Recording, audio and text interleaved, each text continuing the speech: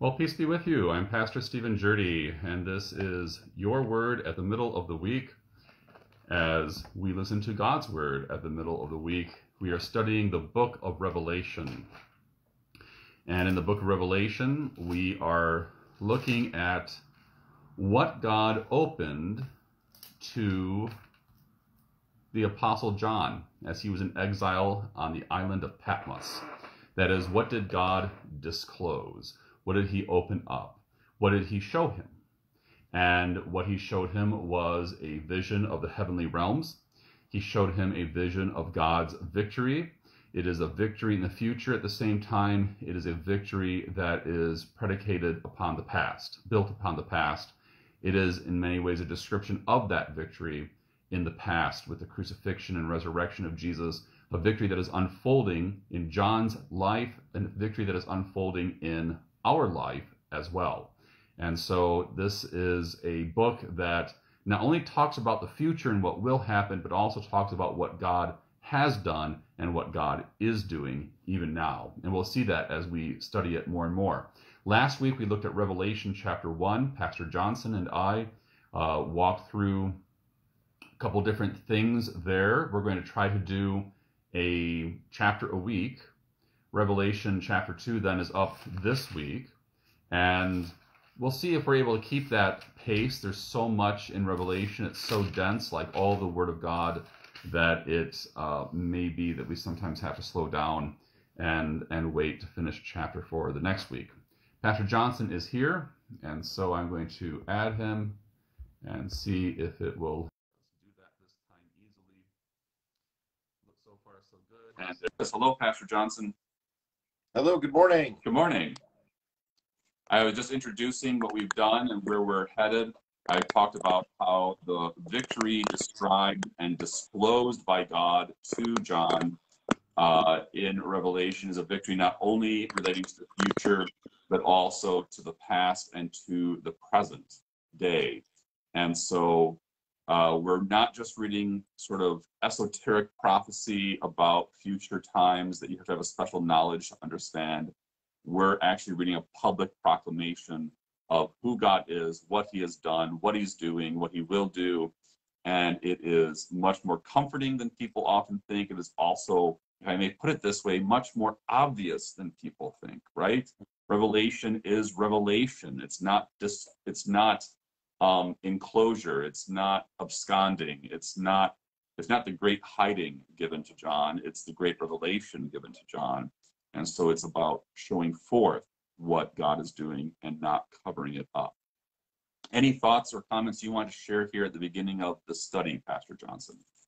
Right. I think that's an important thing to remember, because when people read Revelation, sometimes they'll think of, weird, strange things like Nostradamus, who was so vague and just said everything with really without saying anything at all. I mean, when you make a prophecy, quote unquote, that is so vague and broad, eventually something's going to come true.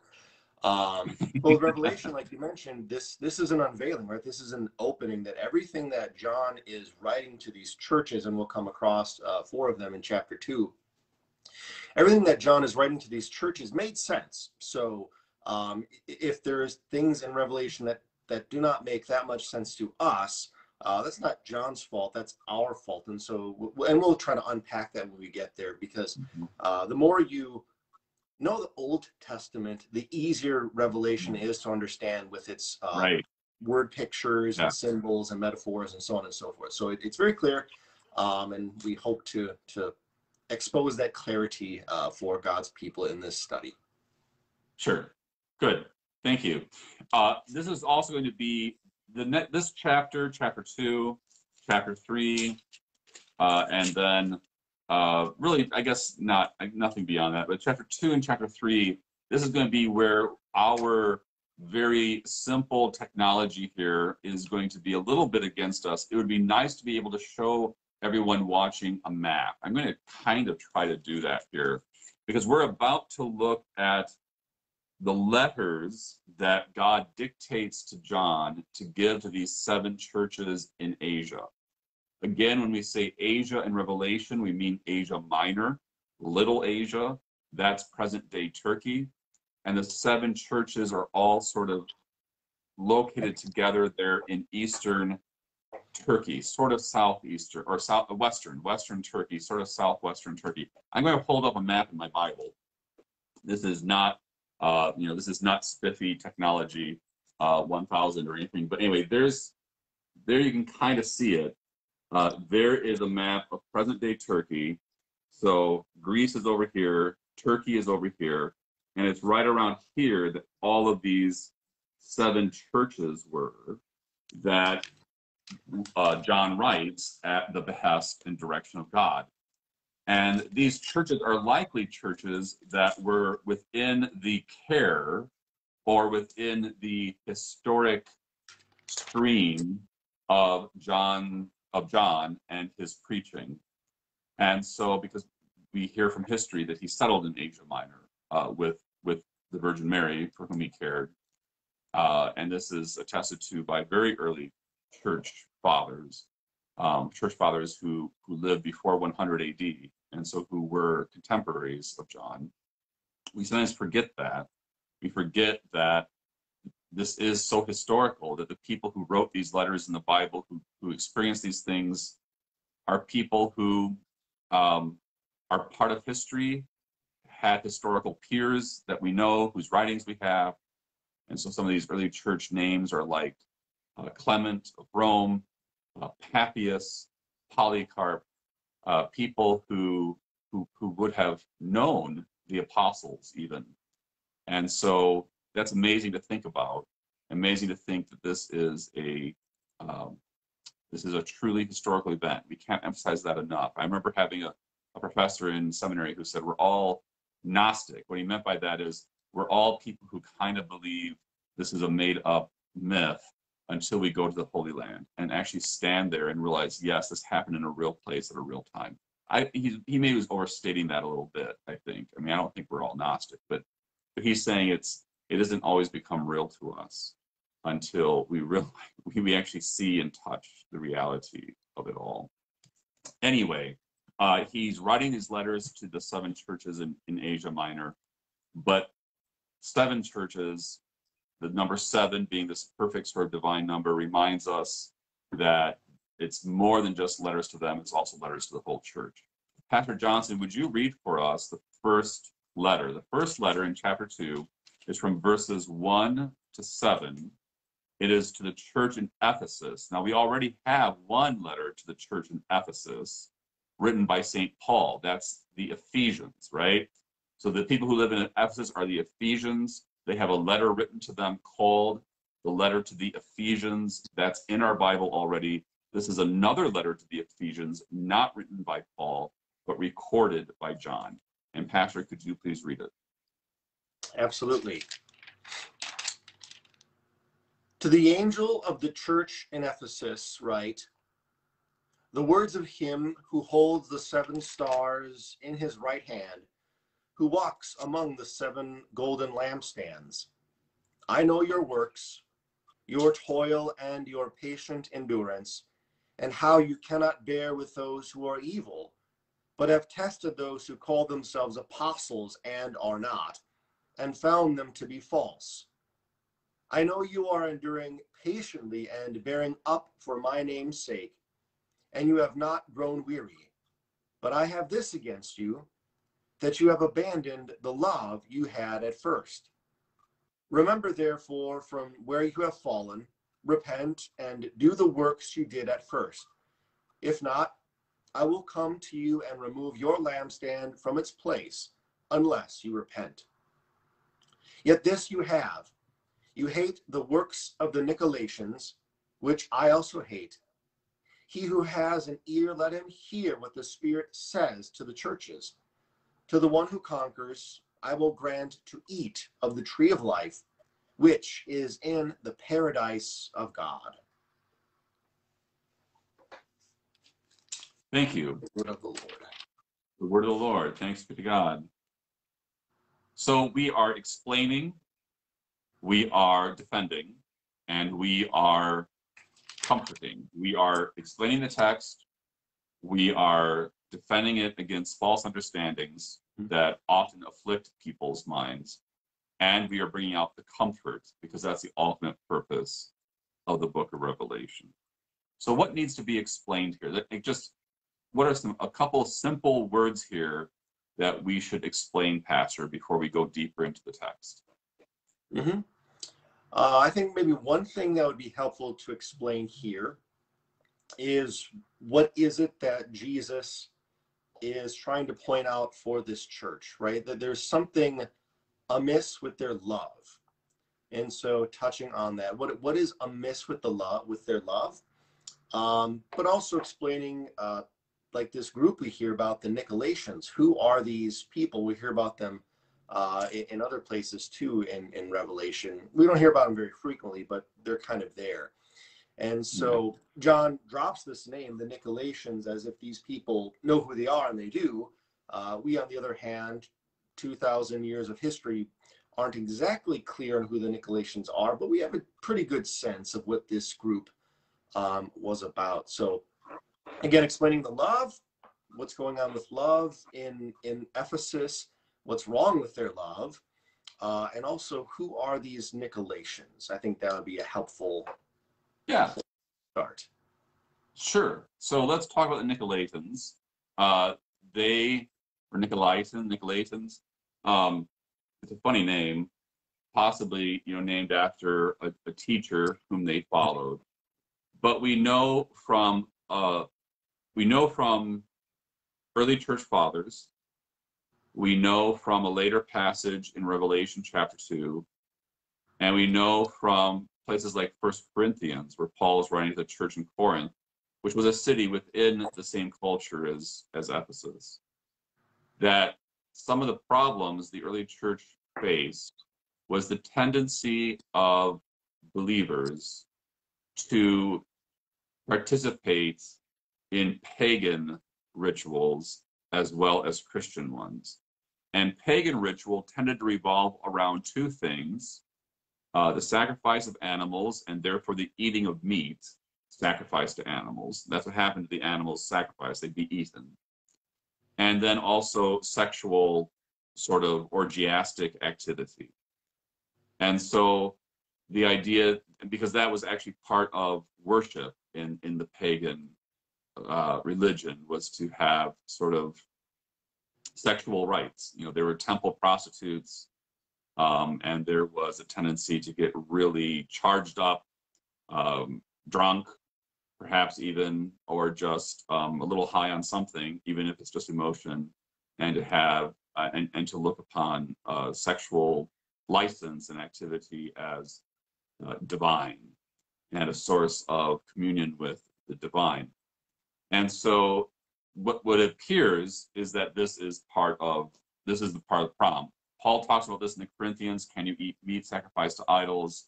He talks about sexual immorality in the church in Corinth. Here in chapter 2, in Revelation a little bit later, in verses 14 to 15, when he talks to the church in Pergamum, we'll hear about this more, these two problems. And like I said, the early church fathers also said this.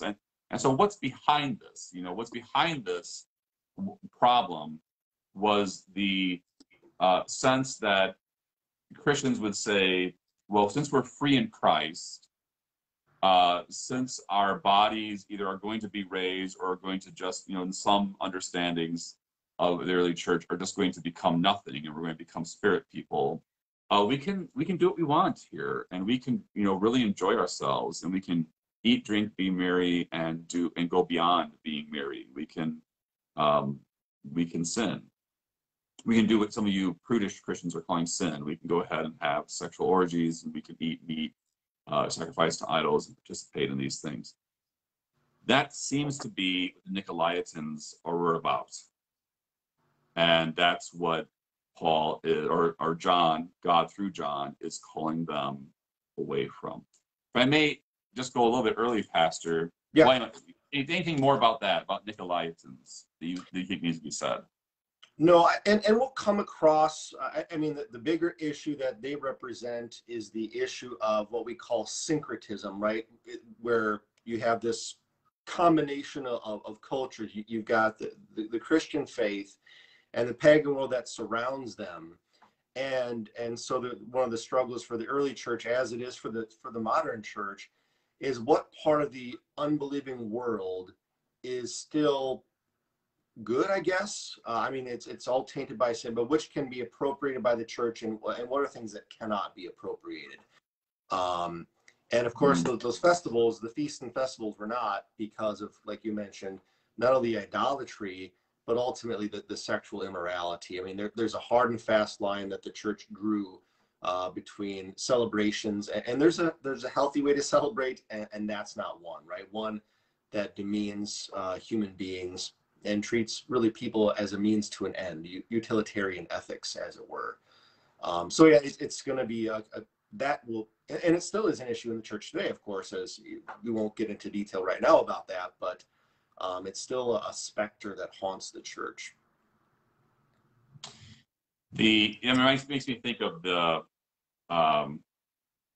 Da Vinci Code, such an ordeal, right? About 18 years ago, the Da Vinci Code, and 17, 18 years ago, this book that came out. Is it Michael Brown? Is he the author?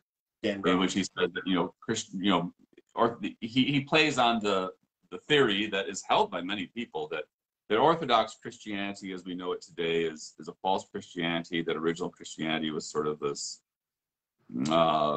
sexually free, a sort of sexually free, flower power, hippie sort of cult, and that within this original Christianity, having sex with women was the only way that men could come close to perceiving the divine, that women had a more natural connection with the divine than men did, and that men therefore could only achieve that communion with the divine through sexual union with women. And of course, this is being touted as this sort of fresh, liberating perspective on Christianity. But something you said, Pastor Johnson, about how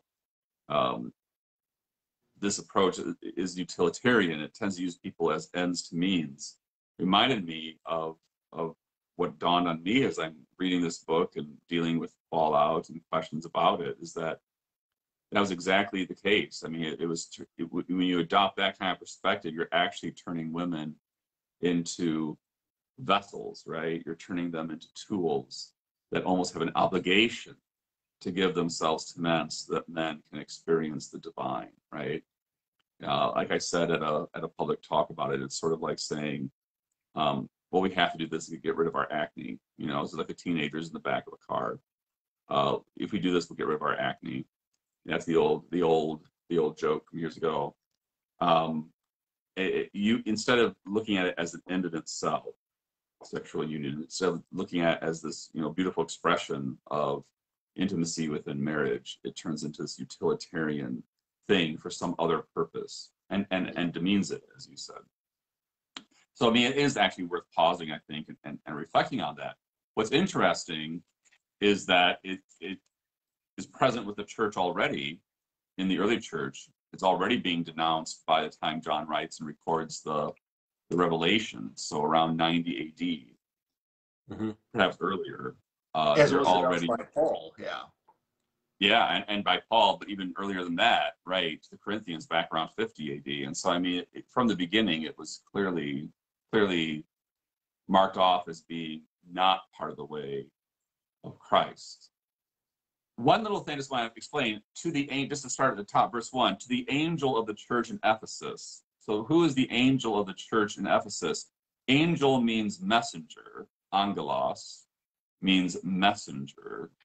And so from what I understand, many people understand the angel of the church in Ephesus is a reference to the pastor of the church. Yeah, the leader, the shepherd, the pastor who is the supposed preacher. to be leading the flock. Yeah, the preacher. Yeah. The preacher. And so in a way, this is like a review of preaching.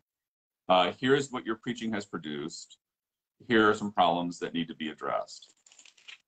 And Christ is very clear, because Christ is the one who holds the 7 stars. He's the one who walks among the lampstands, right? That's Christ Jesus. And so it's very interesting that, you know, he has very good things to say. He talks about the works of the Ephesians. Interesting enough, Paul talks about the works of the Ephesians, how they have been prepared, good works have been prepared for them beforehand. He talks about that in Ephesians chapter 2. Here we see an emphasis on works also, they have good works. But he goes on to say, you know, repent, or your lampstand will be removed from its place. What is that saying, Pastor? Right.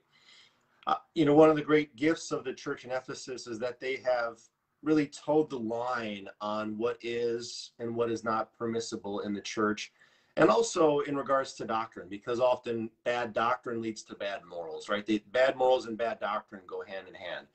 And so their preaching, theologically speaking, is on point. They're preaching the truth of the faith, but something else has crept into the church, and that's what Jesus gets at in verse 4, that you have abandoned the love that you had at first. And I wonder if what Jesus is getting at there is that since they're so cued in on doctrine, is that, you know, you can forget that sinners who are coming to faith in Jesus Christ, because of course these were, you know, probably second generation, maybe some first generation Christians still in the church. These people just didn't know the way, and so when you are dealing with sinful people, they're going to fall off the narrow way that leads to life once in a while, and so you got to pull them back on. And so perhaps in Ephesus, maybe because they were so stringent on what is and is not acceptable theologically speaking, the people who may have erred in what they said and what they did, perhaps even on accident, they maybe, you know, clamped down hard on them. I mean, I don't want to read too much into there, but there's something about their love, even though they had lots of good works, there's something about their love that was amiss. Namely, the love that they had for one another, the love that they had at first. Something was not right that Jesus calls them out for to repent on. And it doesn't specify the love for one another. It doesn't. You know, it just says the love. It could be love for God too, couldn't it? Could be. Yeah. I mean, the two go together. Yeah. Yeah, the two go together. Also introduced in verse 7, the verb conquer. To the one who conquers, I will grant to eat of the tree of life, which is in the paradise of God. And so this word conquers, we're going to hear more and more within Revelation. The expectation of Revelation is that Christians and believers will conquer, that they are engaged in a struggle, in a fight, in a battle. And that puts a different cast on these letters too, does it not, Pastor Johnson? These letters now become marching orders. They become a directive to the soldiers at the front, right? This is how you will conquer this is how you will conquer in the battle in which you are engaged. And so what is the battle in which they are engaged? Do we know that yet? Or do we know some of the contours of that battle yet? The battle in which we also are engaged today?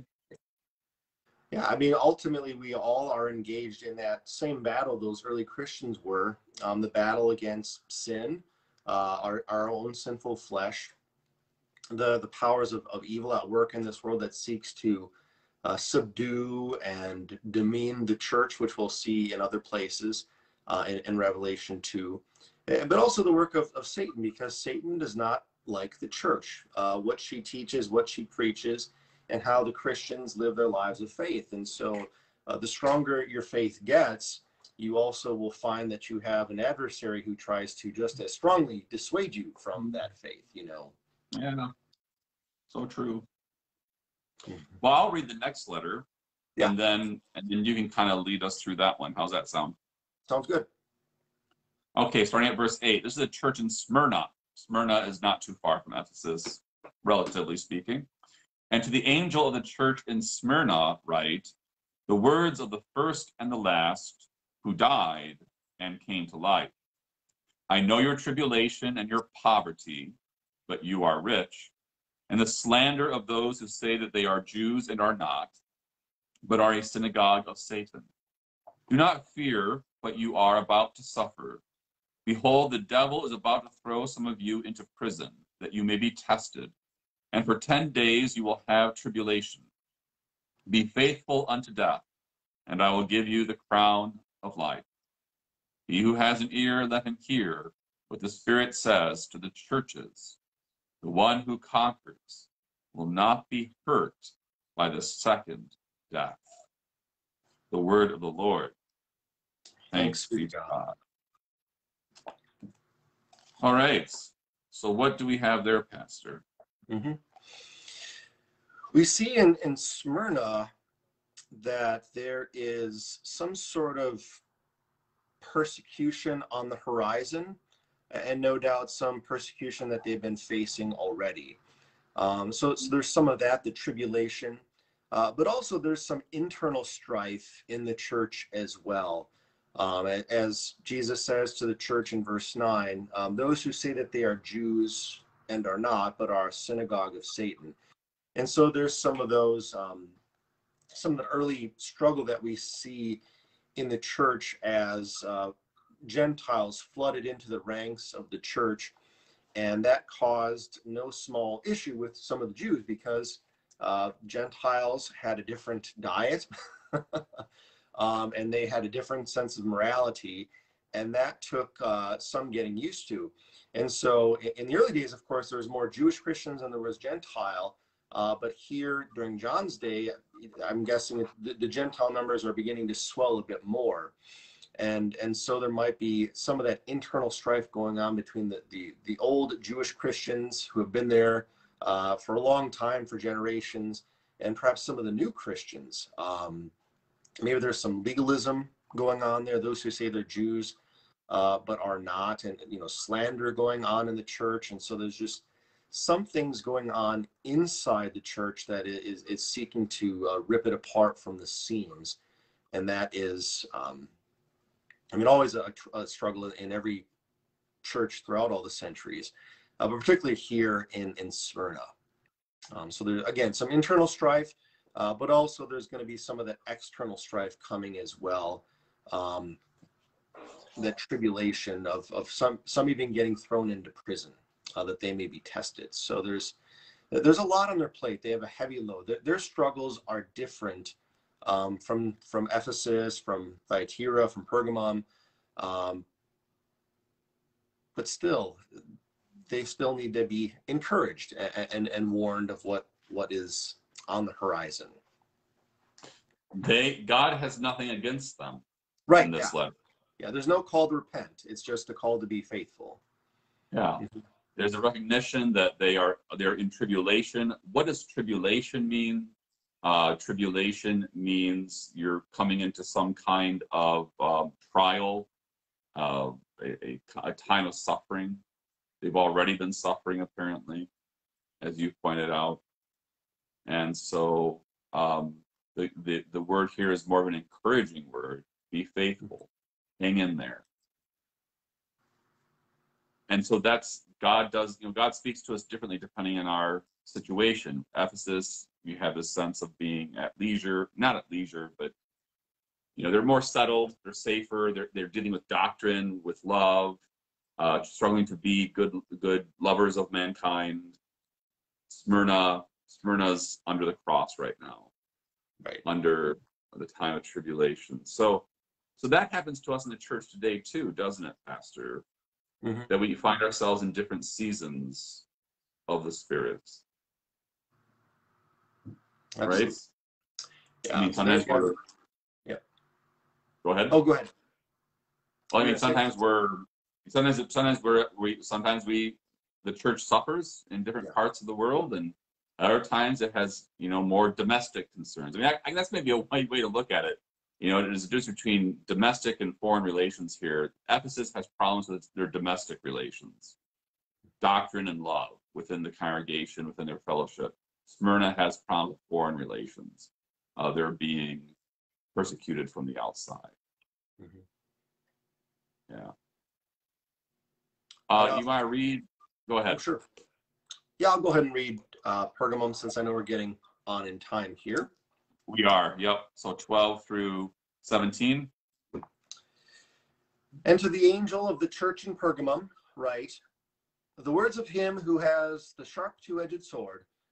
I know where you dwell, where Satan's throne is, yet you hold fast my name, and you did not deny my faith, even in the days of Antipas, my faithful witness, who was killed among you, where Satan dwells.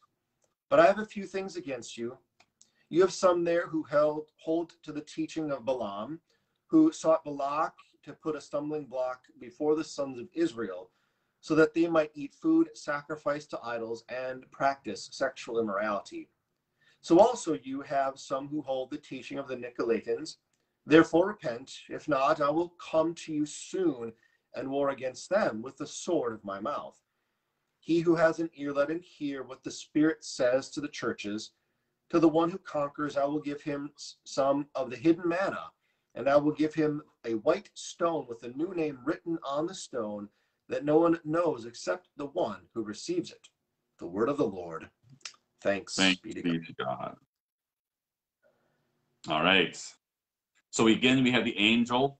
That's a reference to the pastor or shepherd of the congregation. I know where you dwell, verse 13, where Satan's throne is. There was a great deal of pagan worship in Pergamum. Early Christians are very clear. False gods are demonic. That's something to think about today, the relationship between false gods and demons. I don't know that we talk about that enough. Do we, Pastor? Do we talk about it at all? It's a thing that people don't like to address or to think about out of sake of toleration for their neighbor who does not believe in their in the same God, who may have a different God, like the God of Islam or whatever. And so in the American context, when we've really been reared on toleration for all things, it's almost easy to kind of ignore that fact that there are lots of gods out there in the world, so false gods out there in the world, and to call them out for what they are, as idols and ultimately demons. Because if this one true God, the God of and Father of our Lord Jesus Christ, Father, Son, and Holy Spirit, if this is the true God, and he is, then therefore what does that mean about other claims about the divine? Someone has to be right and someone has to be wrong. And people just don't want to think about that they could be wrong about the faith. And in the Western church, maybe it's a growing edge for us to remember that, yes, the early Christians, they were quite clear what they believed and who they believed in. And all these other gods, they did not tolerate, because they saw where that idolatry led to ultimately. Unfaithfulness, sexual immorality, some of the things we talked about that was going on with Ephesus. So yeah, we don't like to talk about that out of a sense of tolerance and not wanting to offend. But those early Christians, they did get in trouble for being so offensive, right? How dare you Christians believe that there is only one God and everybody else is wrong? That's just so unenlightened and so bigoted towards these other faith traditions, you know. Yeah, right.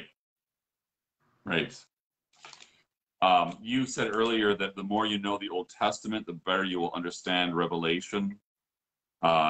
In this passage, we have two Old Testament references, Balaam and Balak. What do we know about Balaam and Balak? Balaam and Balak show up in Numbers. They show up in the book of Numbers 23, 24, 25. Yep.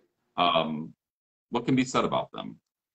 Well, we know that Balak summoned Balaam to prophesy against Israel.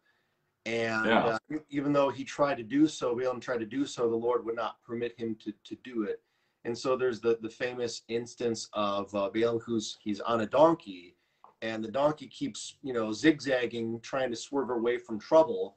The donkey knows that there's trouble because he sees the angel of the Lord with the flaming sword, and Balaam doesn't. And so finally the Lord talks out of the donkey and speaks to this guy, why do you keep hitting me? Because Balaam kept hitting the donkey.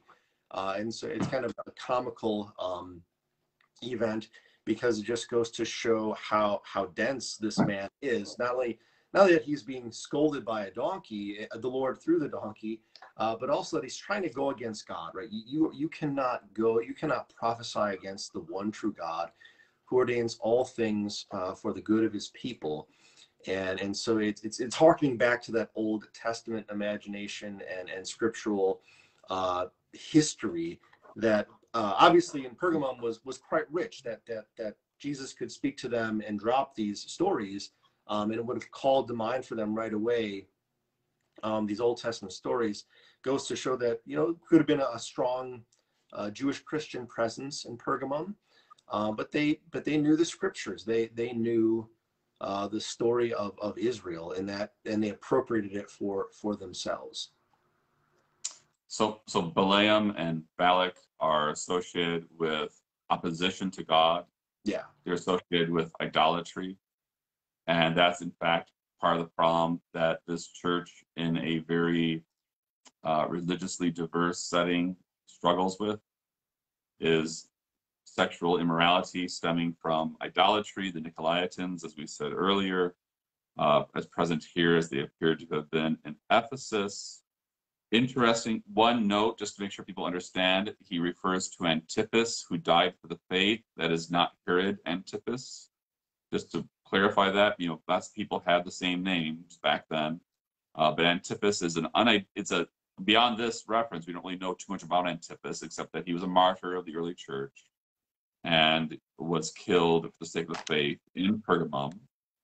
And that those who follow his path of faithfulness are promised here to eat of the hidden manna and to receive a white stone with a new name written on the stone that no one knows except the one who receives it. Well, of course, we know what name is written on that stone, right? Mm-hmm. I mean, Christians know it's the saving name of Jesus, as the notes in my Bible put it really, really well. But the let's just review, this would be a nice sort of conclusion for the study. Let's just review the three things that are said at the end of each of these letters. The one who conquers, the Ephesians, he says, to the one who conquers, I will grant to eat of the tree of life. To the Smyrnans, he says, to the one who conquers will not be hurt by the second death. That means the judgment, right? Mm-hmm. So that the judgment and the time when evildoers are cast into hell, unbelievers cast into hell. So you'll eat the tree of life. You will not perish in the second judgment, or in the final judgment. And then third, you will receive hidden manna and the stone with the name of Jesus. Jesus often referenced as the bread of life, and also as the stone on which people stumble and on which God likewise, builds his kingdom, the confession of the name of Jesus. Mm-hmm. That reference to when Jesus says, "Who do you say that I am?" And Peter says, "You are the Christ, the Son of the living God." And Peter is told, "You are the rock. You are rock, Peter, and on this little rock of your confession, I will build my church." And so here, it's that confession of faith that's being passed on to the people in the Pergamumians, the people in Pergamum, the Pergamumites. Yeah, fun. Anyway, that confession of faith, that name of Jesus, that he is the foundation, he is the cornerstone, with his apostles and prophets.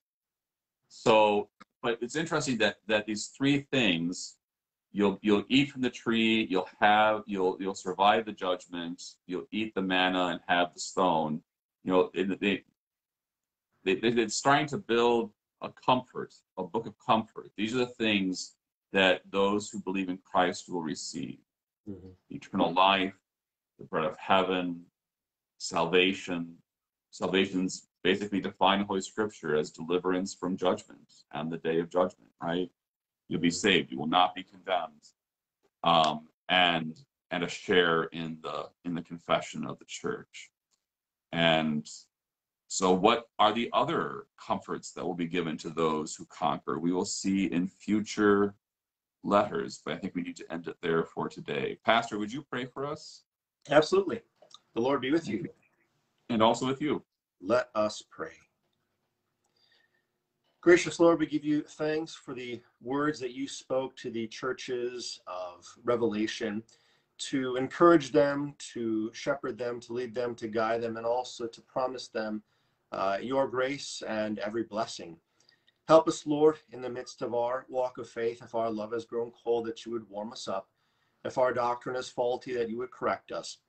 And that we would remember those who suffer for the faith, those who are persecuted and imprisoned, that you would open our hearts to remember them, to support them in our prayers and with our finances, and that you would bless your church throughout the world as it seeks to be faithful, to be light in the midst of the darkness.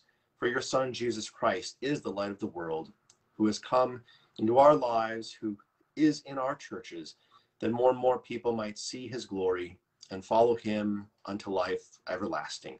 So bless us, Lord, in this study, and bless us this day as we go about our day, that we may reflect your light in the midst of this fallen world. We ask all this and pray all this in Jesus' holy name. Amen. Amen. Peace be with you. Peace be with you.